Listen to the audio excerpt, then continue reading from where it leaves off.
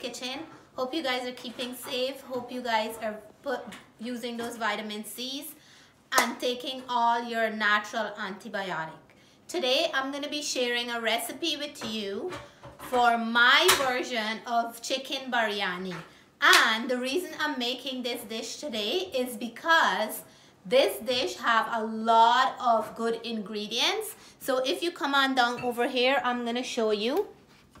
This dish takes a lot of onions. So I have one whole red onion cut up, and I have one whole white regular onion cut up. And for this dish, what we have to do is to fry these onions up and caramelize them. So I'm gonna start because I put here in my pot one teaspoon of coconut oil. So I'm gonna add my regular onion to that, and I want these to fry and brown up. Okay guys, so like I said, for this ingredient we need to brown up the onions until they're nice and caramelized. So the white onion was cooking. Now I want to add the red onion because this one cooks faster, and we want both of them to brown up because it will bring out more flavor into this dish.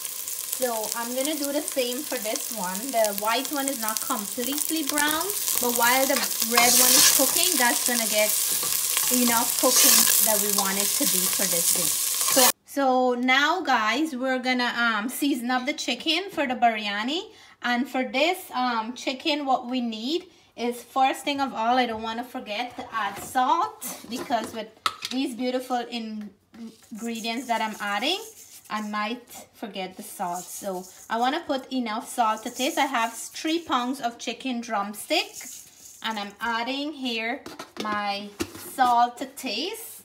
And I'm going to be adding into that 2 to 3 spoons of organic Greek yogurt for this chicken marinade. And I'm adding that right now. I have 1, 2, 3 spoons of organic Greek yogurt. And now I want to add in here, I have 3 cloves of garlic. And what I'm going to do, I'm going to grate freshly. Huh? We didn't show the garlics because you're handing. Sorry, I have 3 cloves of garlic. And these are some huge cloves. I want to grate it freshly into the chicken. And guys, like I said, this is the season for with the coronavirus and everything that's going on, you want to use a lot of natural antibiotic, and garlic is one of those things that you people should consume a lot at this time. And I'm gonna make sure that I flavor this chicken well up with 3 nice large cloves of garlic. The garlic is giving me a fight here, Jess. So the next very health ingredient, like one ingredient that's so good for your health, is ginger. No other but ginger. That's why I said to you guys, I love this recipe because of all the good ingredients. Because other than the garlic and all the vitamin C and all that, we still need all these other little ingredients to help us on our daily eating habits. So you can use one of these box grater if you have it. I just want to do it fresh. I could do this in a blender or a food processor or something else to do it quickly, but I want to do it freshly over the chicken. And because it's just 1 piece of ginger and like 3 cloves of garlic, I didn't feel like messing my blender or food processor to do that. So you can get the same result, but you just have to be very careful that you don't grate your fingers on this. So guys, this is now the next thing we're gonna add is 1/2 teaspoon of turmeric. And again, this is an amazing ingredient for this time that we need to boost our immune system. So that half a teaspoon of turmeric. And I want to add in here a nice tablespoon of chili powder, and this is hot chili powder. So we're gonna add a lot of that. I'm gonna actually add 2 spoons. So chili powder and turmeric, and now we're gonna mix this up with some of that same caramelized onion. And I have the onion here. I'm gonna add half of it because at the end of the dish I'm gonna need some more. So I will add half of that chili, the caramelized onion in here. So we're gonna give this a nice mix. And how does that smell, Jess? Really good. It smells like the dish is done already, right? Yeah, I can smell the onion. Yeah, so we want to mix this up nicely. And then when everything gets mixed into there, like the ginger and the garlic and the onions and everything, then I have to put my oil to hot on the stove. And guys, this smells amazing. Amazing. So now the next thing that I'm gonna do, so I have the oil hotting here, and I'm using the same pot that I caramelized the onion because we're gonna get all that flavor in there. And I'm gonna add 2 bay leaves. I have to turn back the oven on the stove. 2 bay leaves in there, and I just wanna add a few sticks of cinnamon sticks. And all that's gonna infuse into this chicken and make it real flavorful. And I'm just gonna add about 4 cardamom, and I have about 6 to 8 cloves. So I'm gonna let this infuse into this oil, and this here is gonna give that chicken, along with the other ingredients that I add in there, a beautiful flavor and aroma. Now we're gonna add, Jessie, be careful, go back a little. We're gonna add all that chicken and its goodness into that oil. And look at this goodness in here, right? This is all the like the yogurt and the chili and everything, the onion and all that. We wanna add everything into here, and we're gonna give this a nice stir and make sure that everything is coated in here nicely, right? We're gonna turn this and let it cook until this is done. And if you have tomatoes, you can cut up nice, excuse me guys, so you can cut up a whole tomato and put it in here. Today I don't have a tomato, but I'm gonna add a little bit of tomato paste or tomato sauce to get that nice redness that you want on this chicken, and a little bit of the tomato flavor. So let's leave this to cook, and as it's cooking, we'll show you the next process. So guys, look how nice and beautiful this is looking. The color is really nice, and the fragrance in here is so amazing. So I'm gonna add at this point, because I don't have fresh tomato, I'm gonna add some tomato sauce. Just gonna add about like 2 teaspoons of tomato sauce. That's all. You need a nice little sour balance.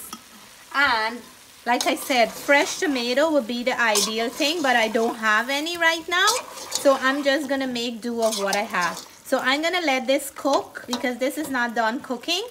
And when this is done, we will move on to the next step. In the meantime, on this pot on this side here, I have some 1 teaspoon of coconut oil, and I'm going to be adding into here, and I just want to put it down low. I'm going to be adding into that my rice, but before the rice, before I add anything, I have to add a few spices to this, but let's leave the oil to hot a bit. So for the rice here, we have the oil warming up. I'm going to add 2 bay leaves again in here, because we want to flavor that rice. I have some cinnamon stick that I'm adding to the oil, and I have here some cardamom and a lot of clove, like about 10 little cloves here that I want to add, because we're gonna let all these spices infuse into this oil, because this is a dish of good flavor and spices and all that thing together. So into this here now, the bay leaf and all the other spices are cooking. We're gonna add some water to this.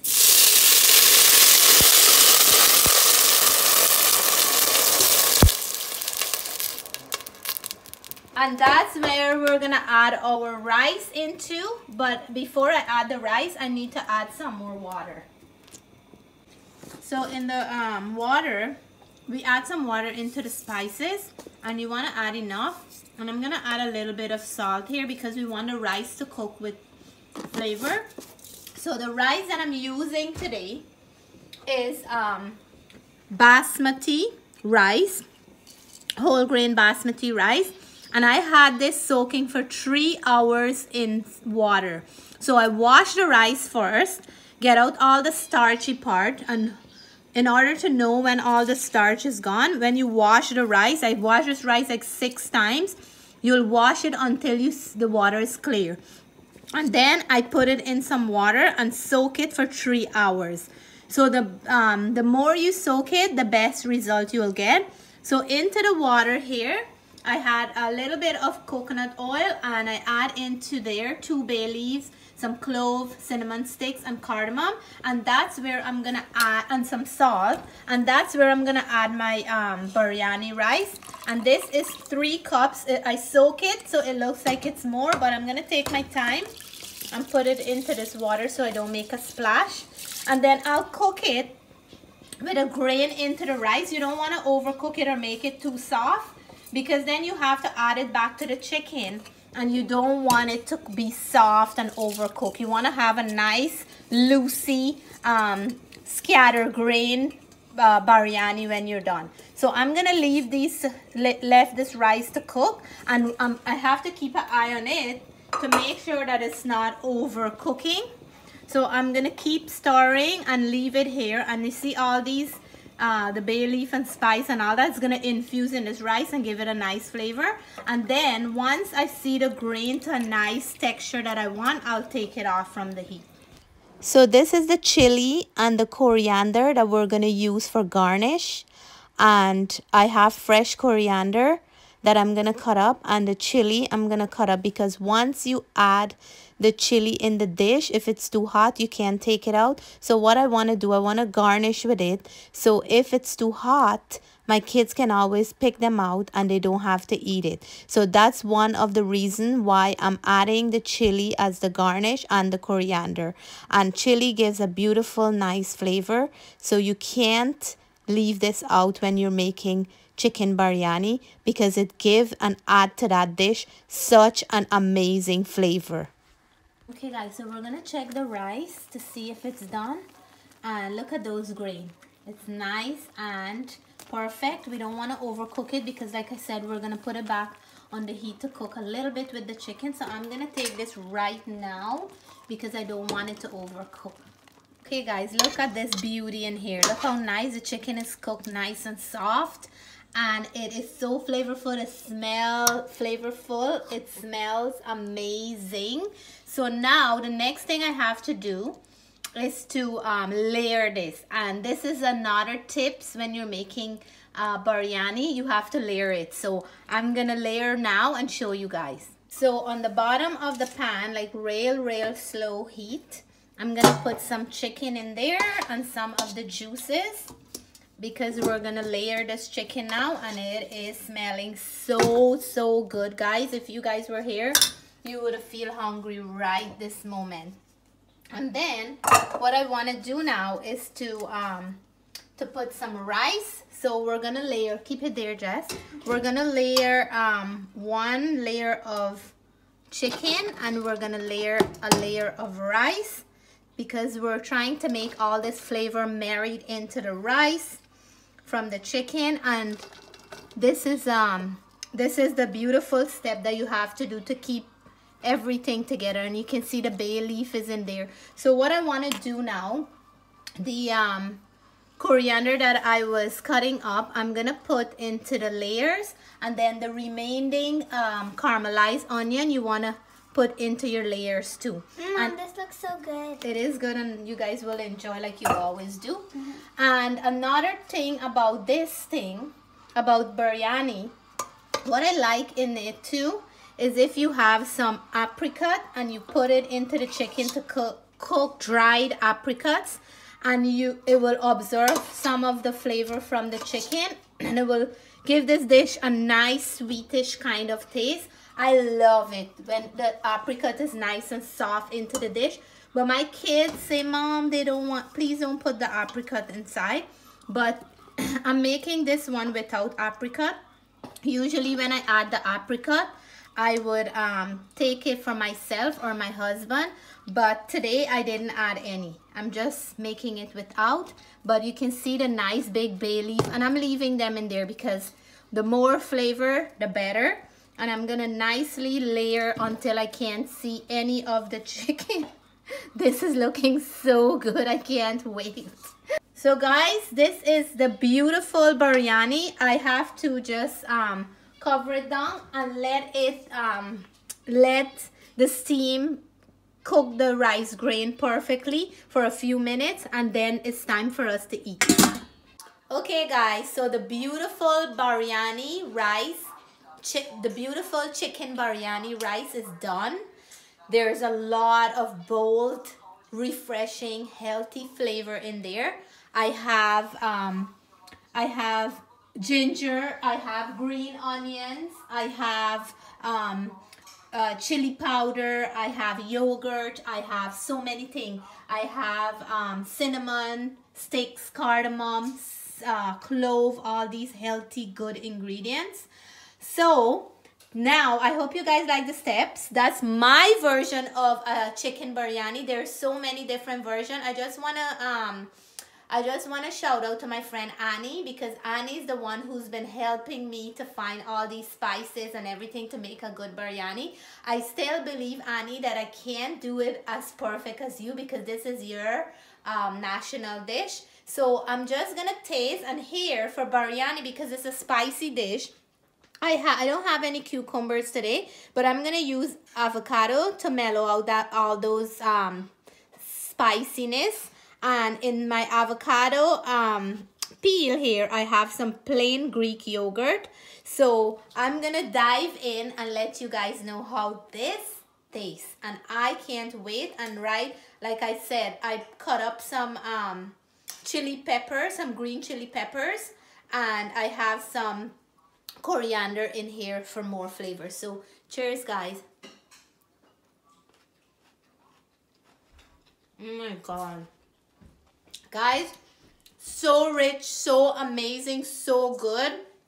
The flavor from the ginger and the garlic, and I can taste cardamom and cinnamon in there.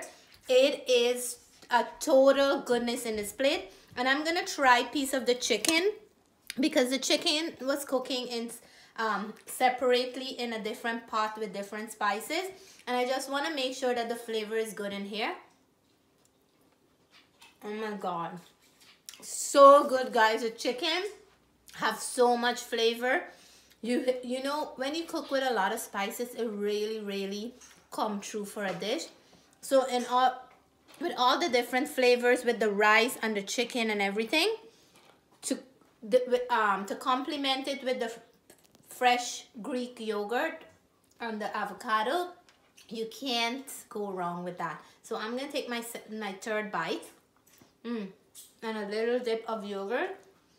Okay, I hope you guys try this dish one day. You don't have to do it the perfect way. You don't have to do it exactly like the real national dish. You can twist it up and make it your way. You can make it your biryani special. So today I hope you like my recipe for chicken biryani. Please remember to subscribe to my video, hit the notification bell, leave me a comment, let me know what you would like me to make next. Let me know if you have any comment on this dish. Until then, stay safe, you guys. Bye for now.